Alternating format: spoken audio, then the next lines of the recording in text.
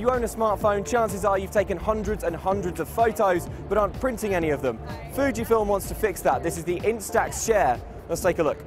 So this is exactly what it looks like. It's a compact printer. It communicates with your smartphone or tablet via Wi-Fi direct, and then you use an app to customize your photos. You can edit them, rotate, crop a little bit, and then just print them out. If you take a photo within Fujifilm's app, then there's another feature called Real Time, and that's a template that puts the time and the date and location of where the photo was taken onto the picture itself.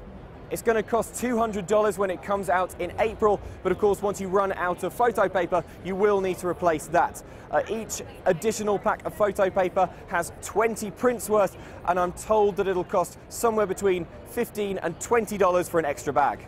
It's going to cost $200 when it comes out in April. Once you run out of photo paper though, you will need to replace that. An extra pack gets you 20 more prints, and an extra pack of photo paper will cost somewhere between $15 and $20. I have to say I quite like this gadget. I think it could be a cool way of getting photos off that hard drive and into the real world. Let me know what you think. I'm Luke Westaway here at CES 2014. Check out ces.cnet.com for more.